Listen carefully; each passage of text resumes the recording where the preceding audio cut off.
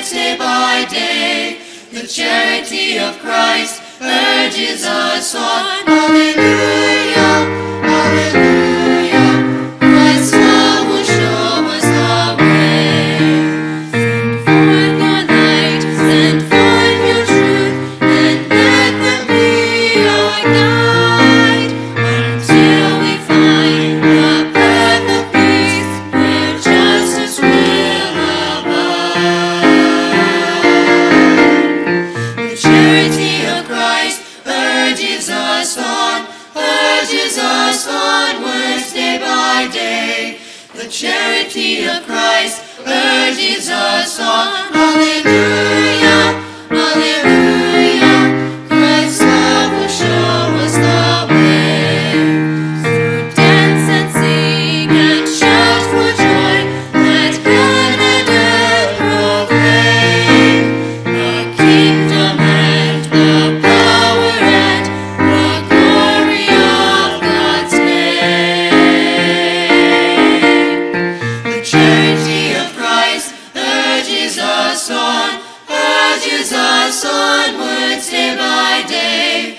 The charity of Christ urges us on. Alleluia, alleluia. Christ's love will show us the way.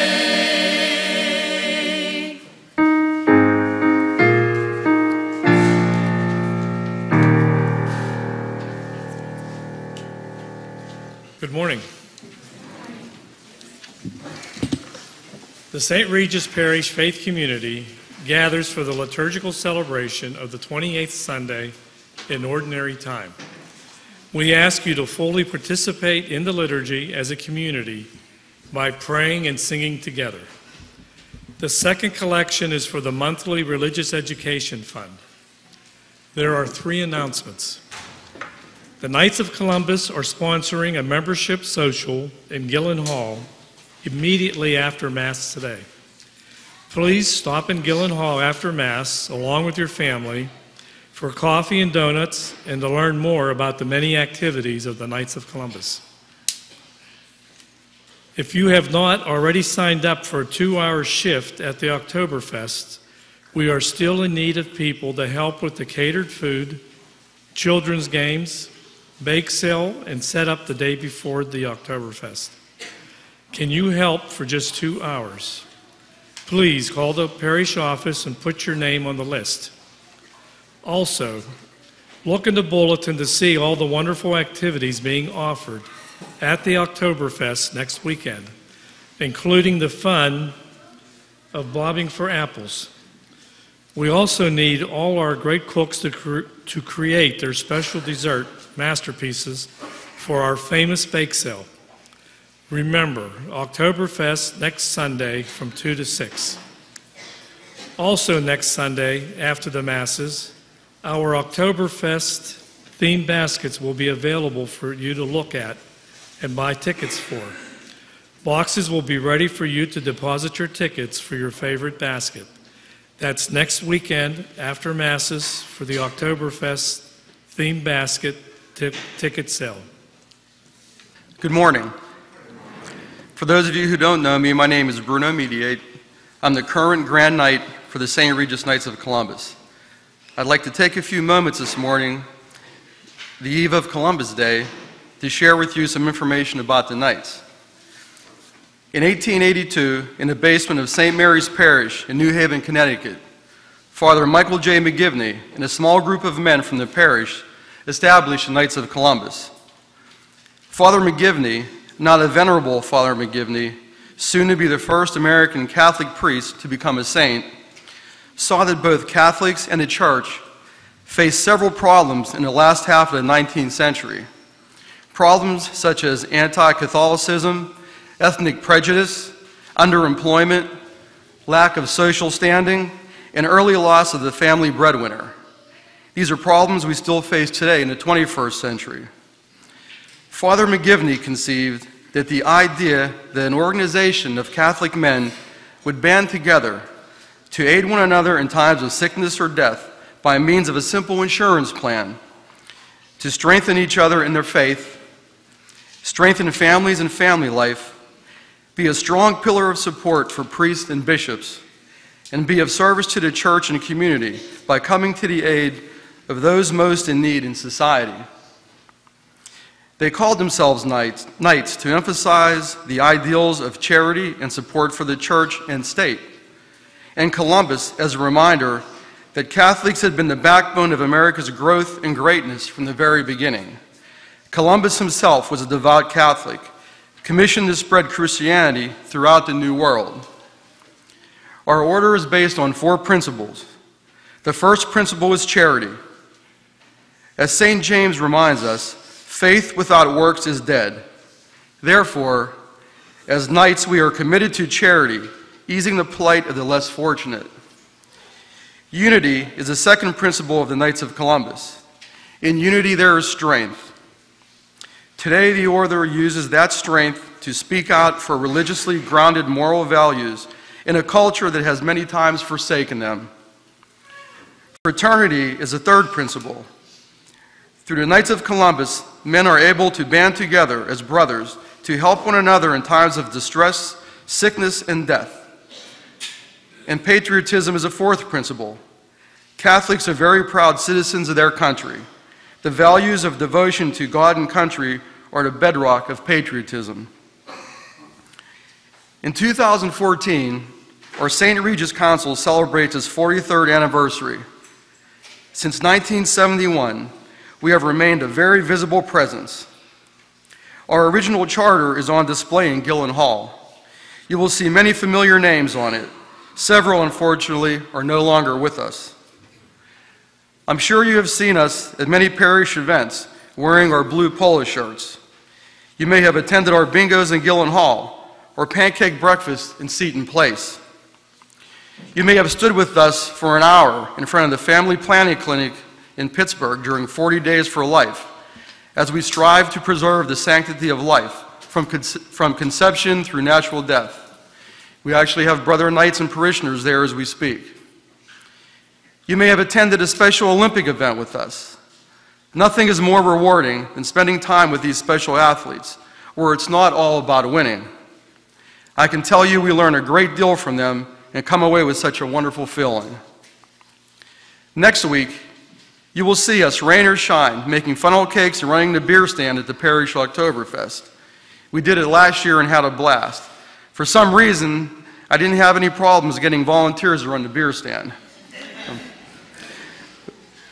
We work hand in hand with the Pastoral Council, Finance Council, and Stewardship Committee. Much of the money we raise assists the temporal needs of the parish, especially when some unexpected emergency exists.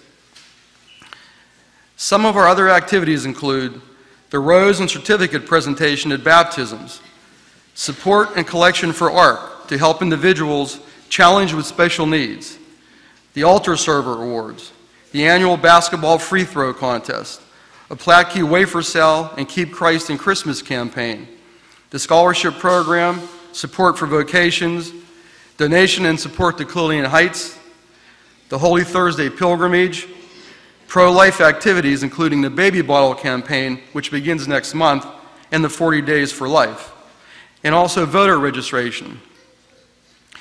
If you are a male, at least 18 years old, who lives up to the commandments of God and the precepts of the church, please consider becoming a brother knight. We invite you and your families to a social immediately after Mass in Gillen Hall. Please stop by for a cup of coffee, a glass of juice, a donut, or some cookies. We will have a slideshow, displays, pamphlets, and a number of brother knights on hand to answer any questions you may have. Our council has decided to waive and pay for the membership fees for all new members in 2014. If you are looking to live out your faith in the spirit of charity, unity, fraternity, and patriotism, which are the principles of our order, the Knights of Columbus welcomes you and are asking you to join us. Thank you for your time, and God bless you.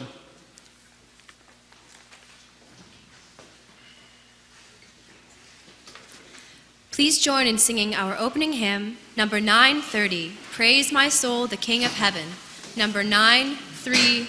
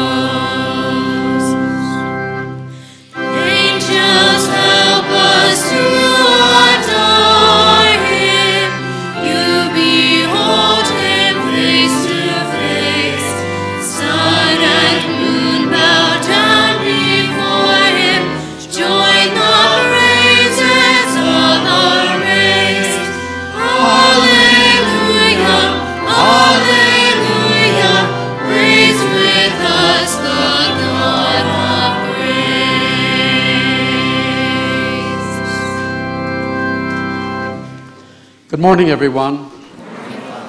This morning I welcome all of you for the celebration of the Mass and the mystery of the Eucharist. So my brothers and sisters, let us admit our sinfulness as we prepare then to celebrate this Eucharist.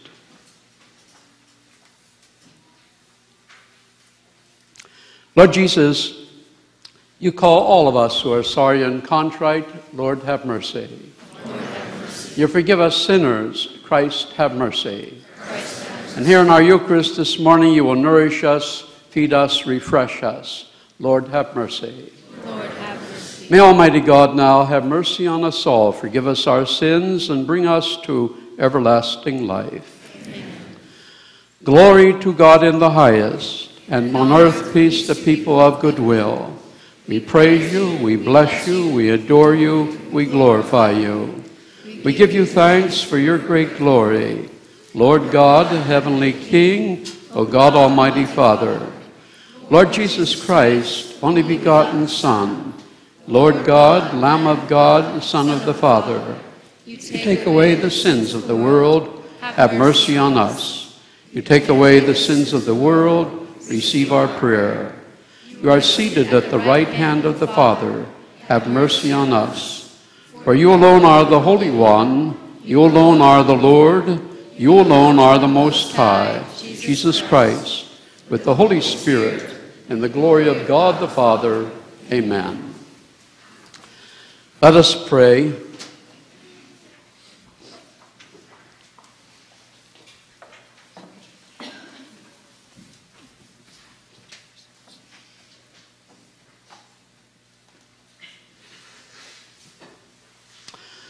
Lord, may your grace, we pray, at all times go before us and follow after us, and make us always determined to carry out good works. We ask this through our Lord Jesus Christ, your Son, who lives and reigns with you in the unity of the Holy Spirit, one God now forever and ever. Amen. A reading from the book of the prophet Isaiah.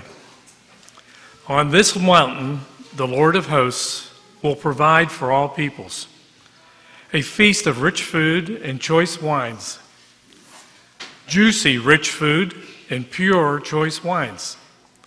On this mountain he will destroy the veil that veils all peoples, the web that is woven over all nations. He will destroy death forever. The Lord God will wipe away the tears from every face. The reproach of his people he will remove from the whole earth. For the Lord has spoken. On that day it will be said, behold our God, to whom we look to save us. This is the Lord for whom we looked. Let us rejoice and be glad that he has saved us. For the hand of the Lord will rest on this mountain. The word of the Lord. Thanks be to God.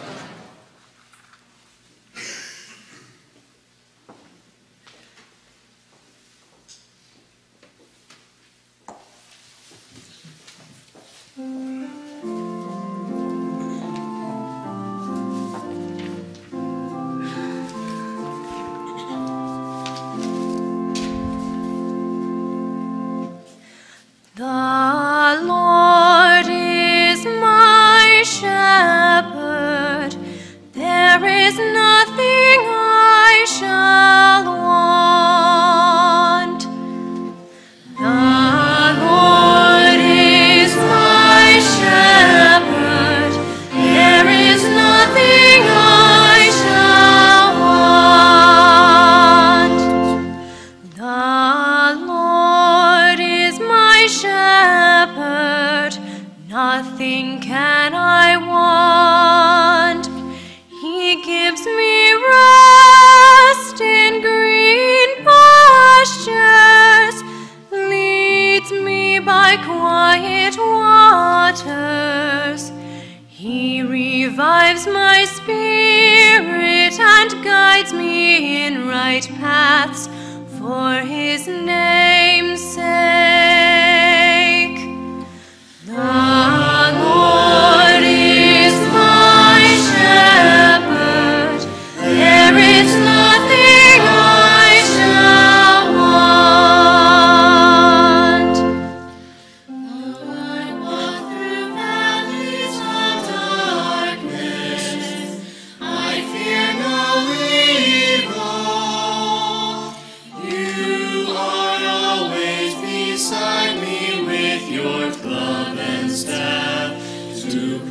protect me.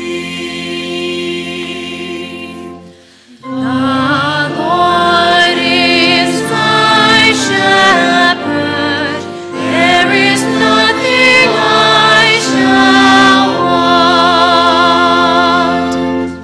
Surely your goodness and mercy follow me all my life long, and I will dwell in the house of the Lord now and forever.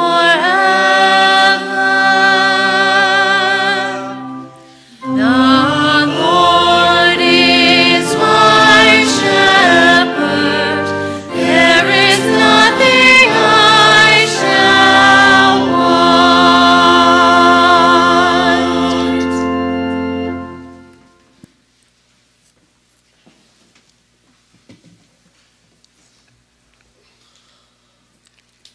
A reading from the letter of St. Paul to the Philippians. Brothers and sisters, I know how to live in humble circumstances. I know also how to live with abundance.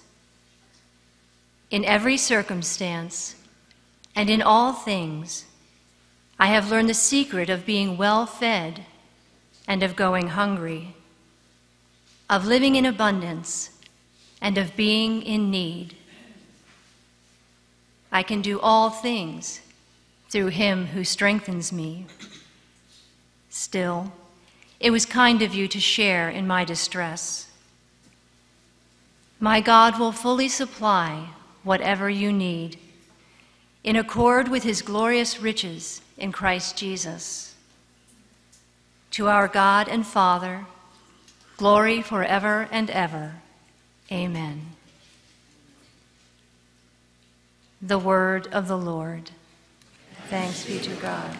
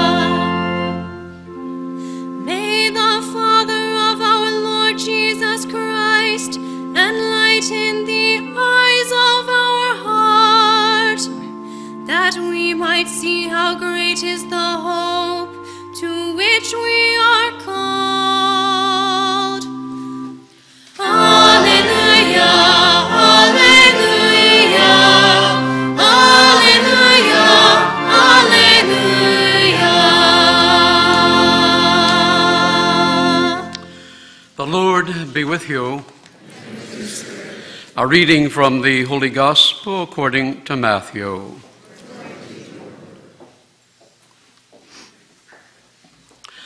At that time, Jesus again in reply spoke to the chief priests and the elders of the people, saying, "The kingdom of heaven may be likened to a king who gave a wedding feast for his son.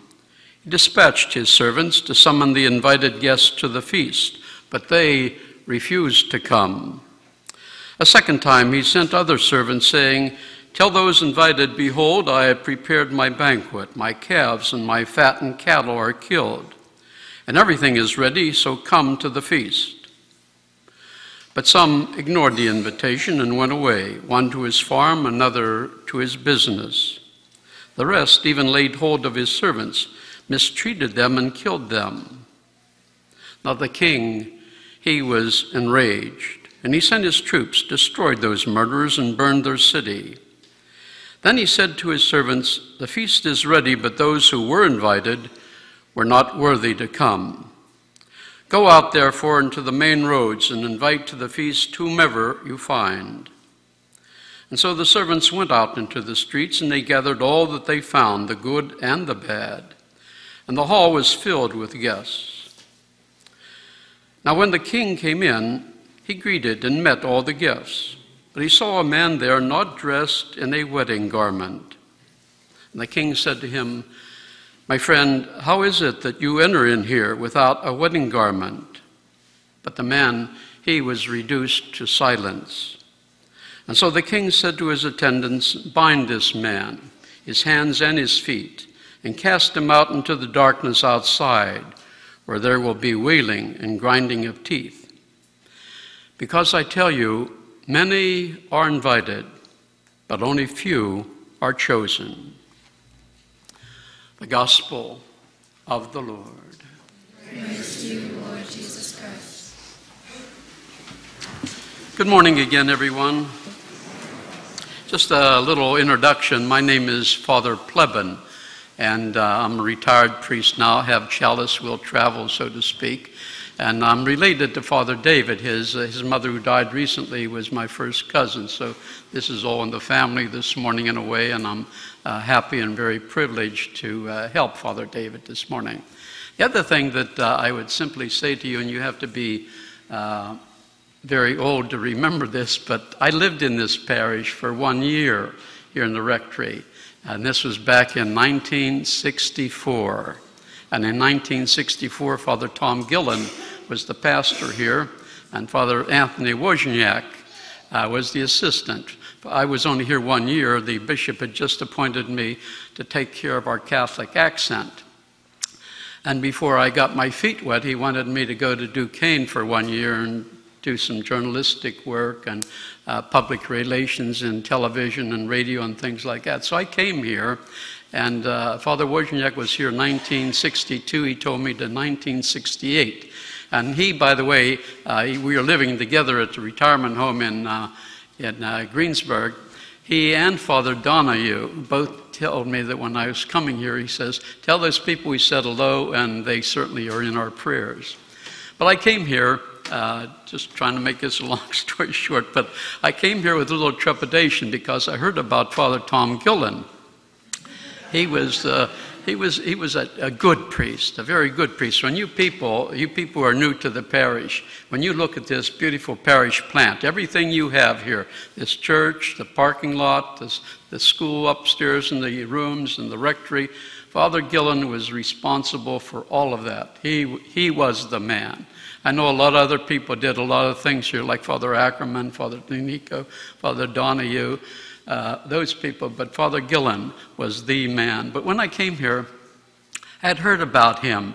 I heard that when he was a young priest in Pittsburgh, he was on a streetcar, and some guys start making fun of the Catholic Church and this priest, and Father Gillen knocked him out. And the Bishop of Pittsburgh, being a good bishop, he had to suspend Father Gillen for 1 year. So he did. He's probably glad he knocked the fellow out, but nevertheless, he suspended Father Gillen for 1 year, and then he came here and built all what you have here. But I heard stories about him. Once I got here, I heard beautiful stories about him. I came through this morning Level Green. Back in 1964, that was just a development plan. And Father Gillen would go out there to every home and knock on the door and talk about evangelization today. He did that. He picked a few homes and would teach catechism to the children at night. So this is the kind of man that was here. But in the meantime, this morning you have a retired priest. I was an active priest until 2010, but then when I was 80, I retired. So that's already 4 years ago.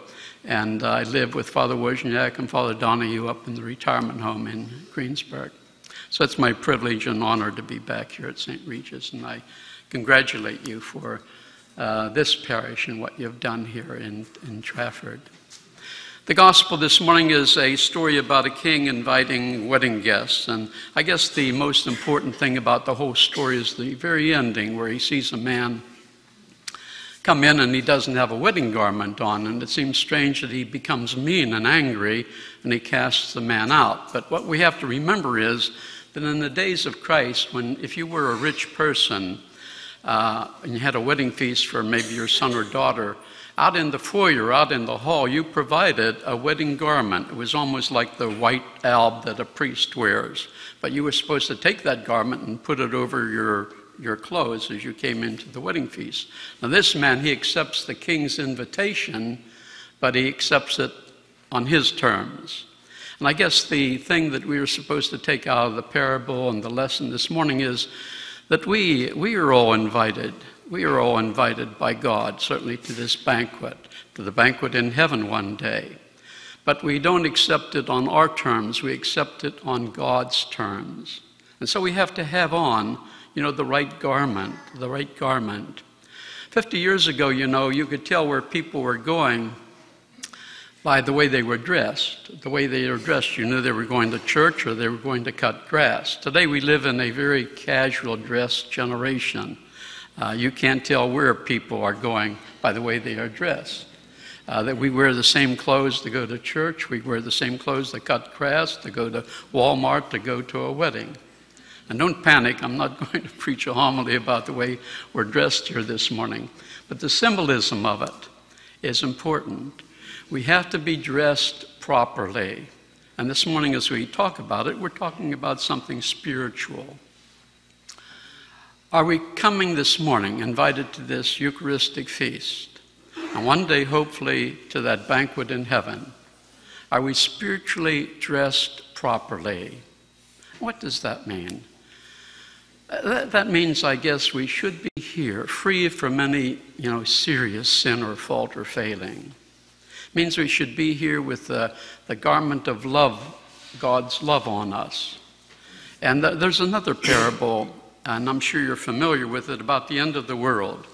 Remember that judgment day that Christ talks about in Scriptures, and he says that at the end of the world, God is going to be that judge, and there's going to be two groups of people.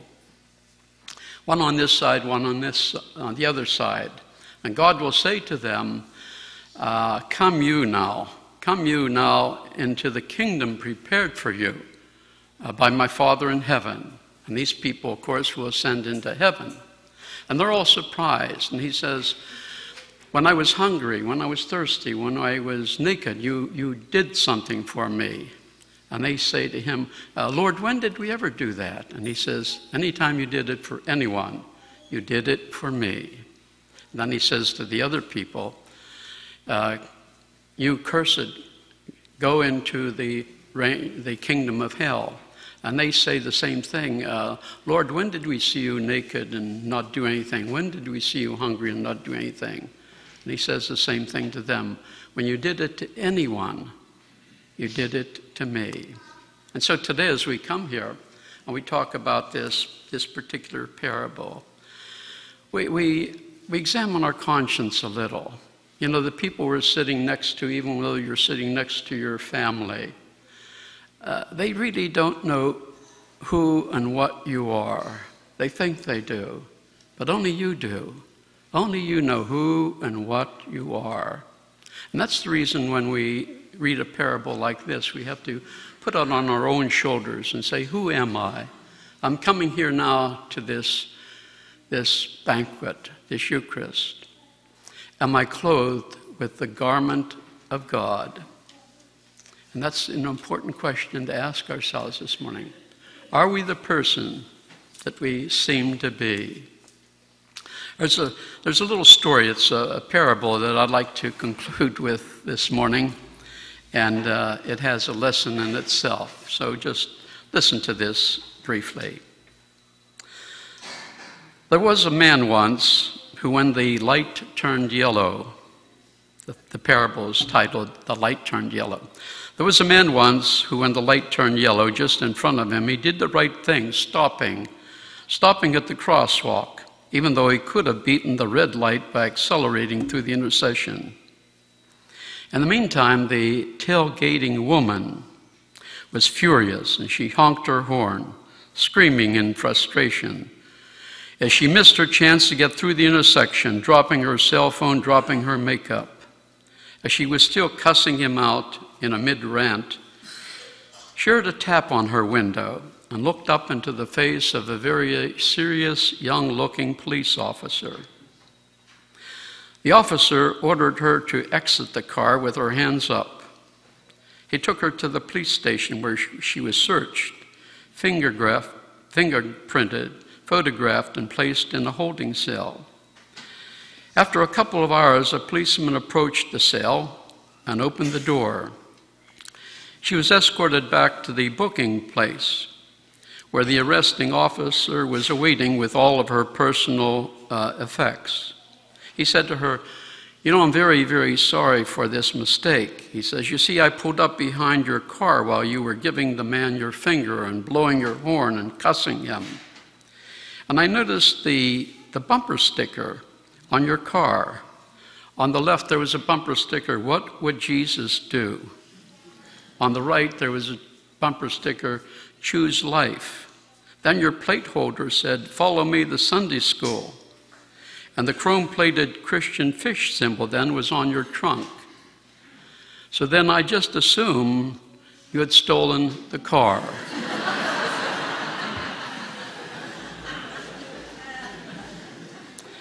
You know, we laugh on it. This is priceless, the story. And I'm sure you'll retell it in your own way, maybe. But what it tells us is that sometimes we come here and our hands are folded, we're praying the rosary, and maybe sometimes this past week we also had road rage, so to speak. So it's important sometimes that when we come here, we are clothed with that garment of good deeds, that garment of service to others, that garment of God's love. St. Paul in one of the scriptures says, "Believe in the Lord Jesus Christ and you will be saved." And we all believe that. I certainly believe that. I preach that. But our church, our Catholic Church, and other Christian churches too, they also say faith without good works is dead. And that's what we have to apply to ourselves this morning. Let us all stand now and recite the creed of our faith.